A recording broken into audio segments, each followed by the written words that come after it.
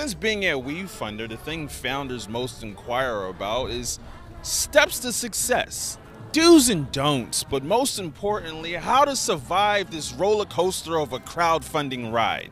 And I point them in the direction of my amazing colleagues and FAQs, but one option that is so rich in nutrients is chatting with a founder that has gone through the rigmarole of a raise, survived the good, the bad, and the ugly, and lived to tell the story like that one movie with that guy. And that's why Adventure Capital was created. It features the lethal weapon duo of Jonny Price is Right and Kapow, Kapow, Kapow Katie Powers, our walking three-hit combination, as they have in-depth conversations with founders that have successfully raised on Wefunder and various resources that help them along the way.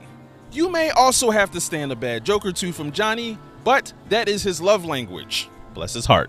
So this is perfect.